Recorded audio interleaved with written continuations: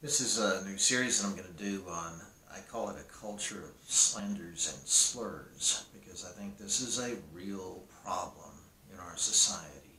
We're dealing with positions and advocates that we disagree with by assassinating their character. And we say things that we know are not true or that we haven't bothered to research, but we don't care if they're true or not. We just want to take out the opposition. This is not the way that a civilized society goes about communicating with that you communicate with your neighbors. I think the root problem here could be described, as I've said in previous videos, as being a problem with how we conceive of time.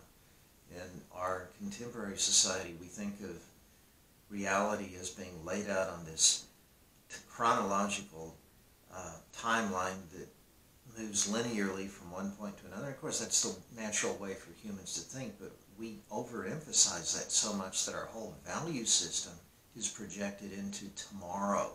We don't consider that what we do today in and of itself is susceptible to being evaluated by some moral standard. The moral standard is going to be tomorrow. You just wait and see how great tomorrow is. And you're going to like it so much that you'll forget about all the mudslinging and backstabbing that we did today. The end justifies the means. It's Machiavellian in a more classical sense, but I think it doesn't really have an analog in earlier history. It's gotten so bad that we actually have developed an industry of looking back at our ancestors and defaming them. I use that word in the title of this video. We're defaming the people that we came from. It seems to me that there's a kind of moral laziness here that makes our turpitude all the worse. It's bad enough to tell lies, but when you're a lazy liar, that's when you start doing what we're doing today. Instead of trying to lift ourselves up and actually do something in the world to make it better, even if our standard for doing that involves killing or slandering or sending a lot of people off to concentration camps, but still, at least we're exerting some kind of energy to climb the hill. But no, what we do today is just excavate around the plane that we're standing on so that at the end of the day it looks like we're on a hill. We tear everybody down who's around us. I just happened to have read the other day an article about this 1619 project that's being done through the New York Times and some other outfit, and the objective is to create textbooks for young kids. We're talking, I think, all the way down into grade school. Kids who don't know any American history except what they might pick up on the TV, God forbid. And the 1619 textbook is telling our kids, among other things, that the American Revolution was fought to preserve slavery. The British had outlawed slavery, and the American colonists said, no, don't take our slaves away. You try to do that, we're going to rebel. So that's the reason we had a revolution, kids. See, the foundation of our whole country really stinks. We're not very good people, or at least, we are, because we realize that what our ancestors did was just downright wicked. So we tear them down, we slander them, we say a bunch of crap about them, which is demonstrably false from so many different directions, and then that makes us look so good in comparison that we really don't have to lift a finger to do anything useful today. Gosh, where would you even start? Slavery was not legal throughout all of the colonies, although Mr. Lincoln, in passing his Emancipation Proclamation, did grandfather slavery into the border states that were siding with the Union. So there was a kind of hypocrisy there that isn't much talked about. Also, a lot of the southern states I just found this out quite recently. History's hard, you know, it's complex and you really have to dig. But the southern states had more abolitionist societies than you found in the much more populated North until the homicidal uprising staged by John Brown. And at that point, Southerners became so terrified of setting the slaves free that the abolition societies kind of withered away. But the Civil War itself was very complex. But if you even take the simplistic view that no, it was just about slavery. All the Southerners were, even though something like 95% of Southerners didn't have slaves, but if you just take that view that they all wanted to keep their slaves, then, well, about 750,000 of us who were alive in the nation at that time died fighting to free the slaves or to keep the slave. But, you know, we killed our brothers over this issue, and eventually the slaves were set free. As far as Britain's role in being the moral superior that wanted the slaves liberated, yeah, there were no slaves in the British Isles. There were a lot of British colonies where people were not treated too well, perhaps, or where British officers just sort of looked the other way while the local slave trade went about its business in northwestern Africa.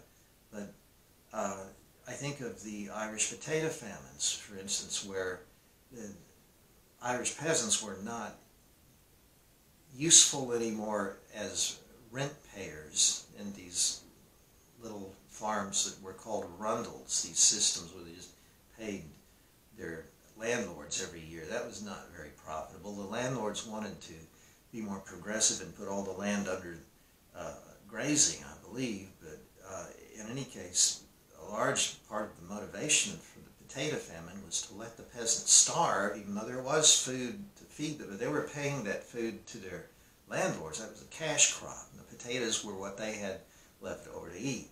And when the famine came and the potatoes failed, that was the fulcrum that the landlord system used to get the peasants to leave and go to Quebec or to New York and just get them out of here because we want to do other things with their land. So that wasn't too nice either. I'm not trying to see. It's so easy to play this game. I could turn this around and stereotype all the British and say what nasty characters they were. If you do this hit and run kind of history, which something like the 1619 Project is now doing to our little kids who don't know any better, and this kind of garbage is being taught all the way through college and even grad school. If you do this kind of ideologically motivated, very selective cherry picking of history, you can defame any group of people that you like. Western Europeans, white people, males, anyone you like. It's like a poll. You tell me what result you want, and I'll write the question and I'll get you that result. What was Stalin's propaganda minister, justice minister's name, Beria, I think. Beria said to Stalin, you show me the man and I'll find you a crime. That could be the motto over our history departments at university. Look, we're right here, right now, as I've been saying in other talks of this sort. And by the way, I've got a little book out on Amazon. I call it The Eternal Moment, Seeking Divine Presence in the Present. And I actually put together a lot of ideas that came to me in these talks in this little book. I'm not trying to sell the book.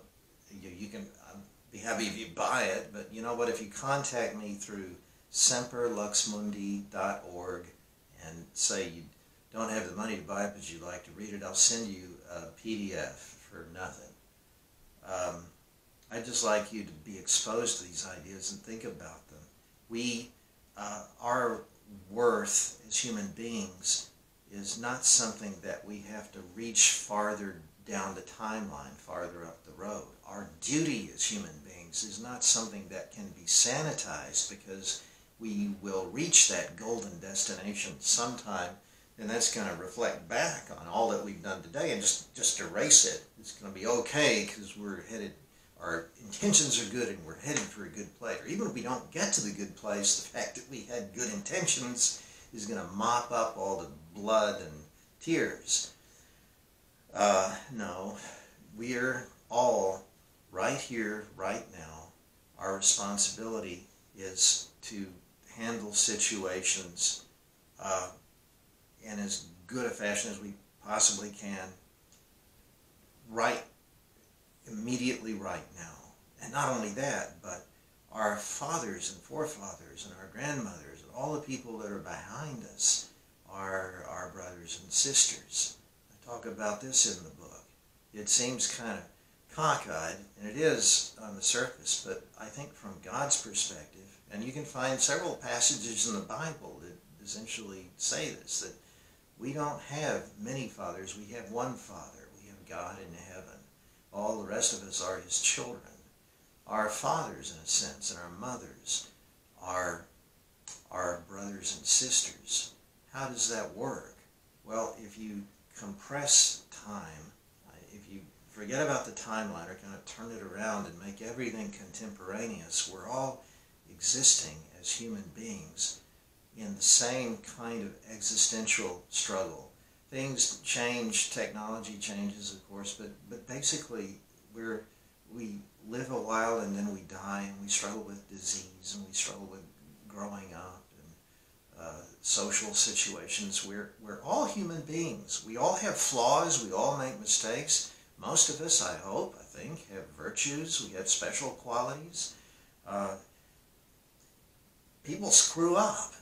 But how corrupt, how morally contemptible is it to do nothing with your life, but instead to train your attention back on those who came before you and who tried and naturally messed up in some respects, and then you highlight all the ways that they messed up so that you don't have to do anything now except just sit here. You already look better because you're not making their mistakes, at least. That disgusts me, frankly.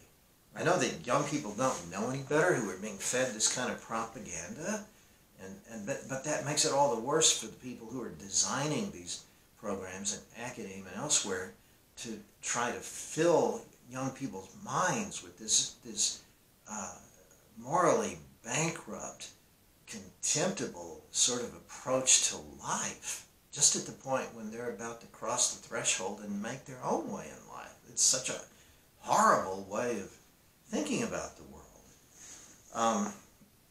I think I'll wrap this up just by presenting the story that many of you already know, and it's probably occurred to you as you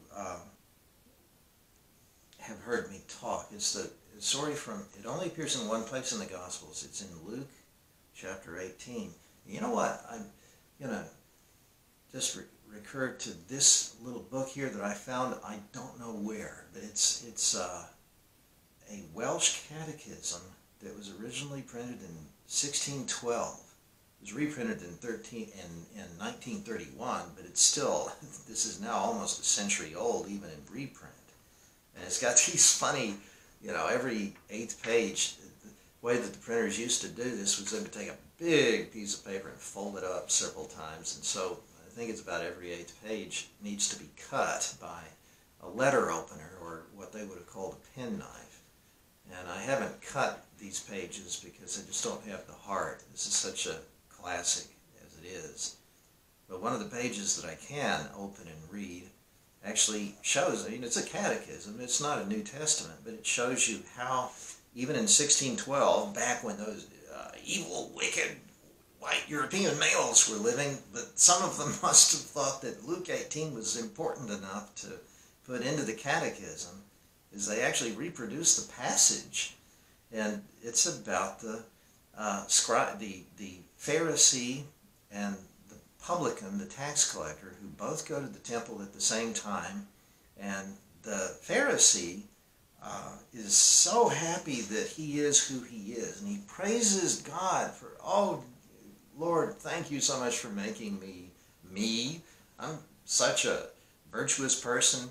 I he talks about what he's not. I'm not treacherous. I'm not an adulterer. And then he talks about some kind of formalistic things he does. I'm not like that publican over there, and we know how tax collectors are such cheats. We've in predio dvilaith, with nos, we've in degumi gemeint oraka vedav. I can't read Welsh too well, but he says I